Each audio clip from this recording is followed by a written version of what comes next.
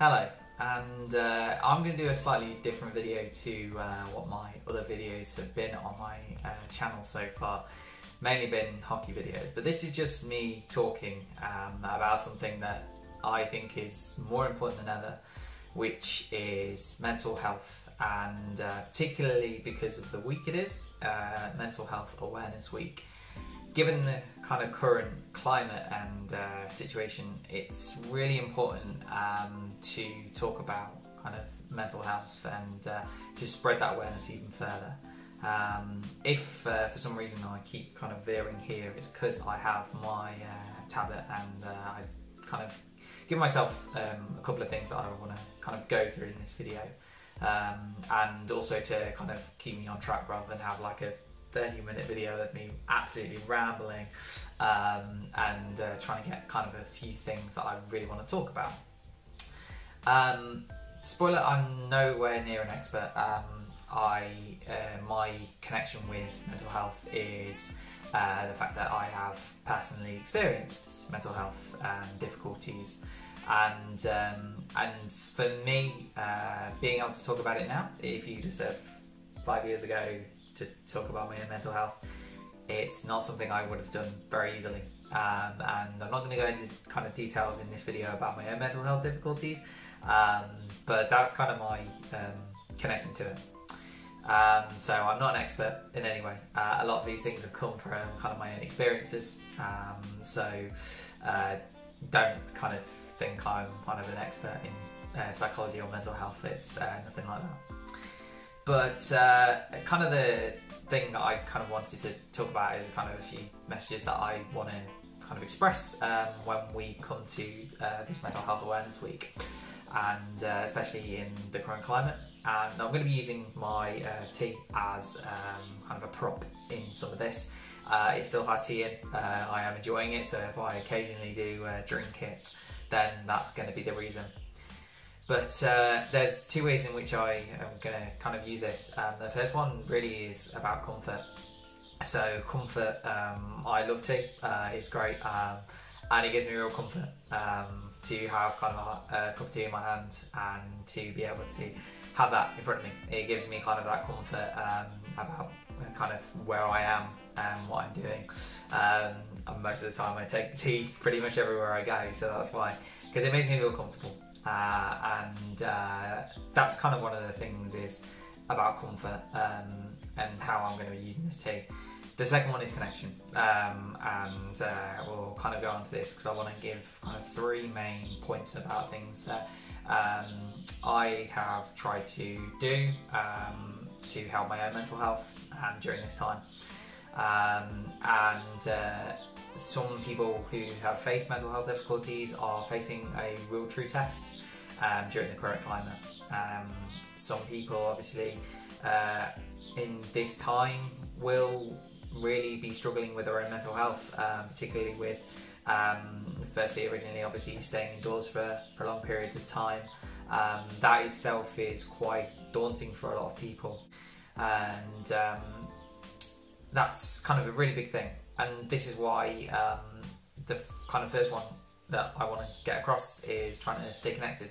It's one of the important things within this climate. People have already been doing it, but it's kind of reiterating kind of that idea of being able to just talk to someone on the other end of the phone.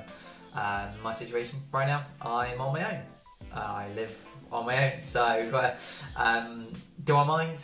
No, personally I've never really minded living on my own, but it is difficult because for however many weeks it's been, I haven't been able to see family members and, you know, very important people to me in my life, and that is hard. But the idea of obviously kind of picking up the phone and talking to them, you know, and that's a great thing. It's just checking in, even if it's for, again, refer back to the tea, it's that kind of, do you want to just sit down and have a cuppa?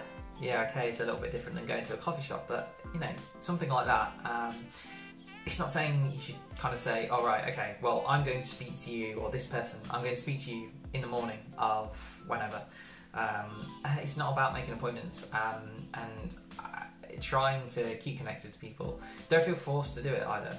Some people kind of do like this space and need this space to kind of just think and do the things they enjoy. So, you know, staying connected is still a really important thing though, that's definitely been kind of helping my mental health. Even sending a message saying hello, hope everything's well, to someone you haven't talked to for a while, something like that, can go really, really far away.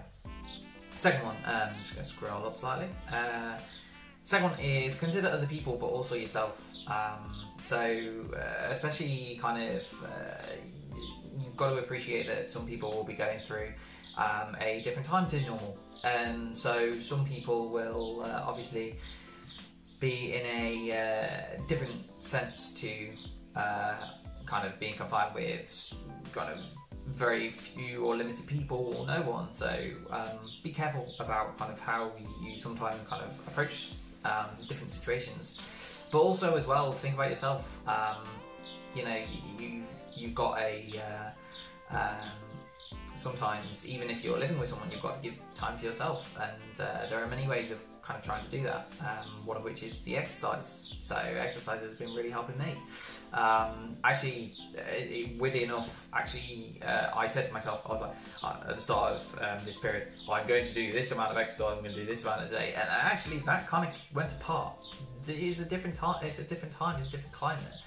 I think that not forcing yourself to have to do these things. So I used to, when I was working, it would be 6 o'clock, I'd get up and go to the gym and then start work straight away after that, and it's not that anymore, and I've just got into a nice routine of kind of, I can do whatever I want when I want, and that's a good thing right now. So always be flexible. But as well, there's a really good resource that I've done. So a CPD, it's been, some people have seen it, I'll put a link in the description of this. But it's been the UK Coaching Mental Health Awareness in Sport, and that's been really good to, yes, okay, it applies to sport, but it also applies to kind of those individual mental health difficulties that some people are experiencing right now. Even if you're not necessarily a coach, it is actually, you know, it's free right now. It's because of this, they've worked to get it as a free. It'd be 18 quid otherwise, so I think it's a really good way of being able to look at that. So feel free to kind of have a look at that as well. And the third thing is being a friendly face. So obviously we're allowed out to go do exercise, go and do essential shopping as well, but like, smile at people. You know, it's a weird time going to the supermarkets and kind of there being full barriers up. It feels like it's a little bit in kind of passport control sometimes, border control, and just being able to try and you know, be able to connect to people and just smile can go a long way. Just smiling at people, and even kind of on, I know I've been out running, just waving to people and just kind of smiling at them who other people are running, or if you kind of, you know, keep your social distancing, keep away 2 meters away, just kind of thank someone for kind of moving out your way, or if you move out of their way and they kind of go thank you, you know, things like that. But smiling can go such a long way as well, and kind of I've felt that more than anything, and I try to, as best I can, smile at people, because obviously it's a very unsure time for a lot of people, and just sometimes having a friendly face is something that can kind of pick everyone up. But that again comes back to that comfortability, but also that connection as well. So those are the kind of two things at the start that I was talking about, are kind of constant themes. But the three things kind of covered there, being staying connected, consider others and yourself, but also being a friendly face, and the whole kind of movement of this is being kind, and kind of smiling, and that can go, just a smile can go a long way for some people. And some people won't be as open as kind of their mental health issues as me. This can be as much as a comfort as it is a barrier, and this keeps people safe, and some people just doing that and dropping their barrier can be very difficult. I'm very fortunate that I'm able to do that and be able to be very open about it in this kind of current climate, but also as well over past kind of several years as well. I've been more open about that, and for me it's been helpful. Just because people don't share it doesn't mean they haven't got mental health difficulties. So always kind of do those two things. Just try and connect to people, consider themselves, but also yourself, and try and be kind to everyone right now. So thank you for listening. If any of those things obviously helped you, then great. If obviously I'll try and do other videos. So I want to do other videos like this, such as my ACL reconstruction, recovery from that, but also other topics as well. So hope you enjoyed this, and be kind.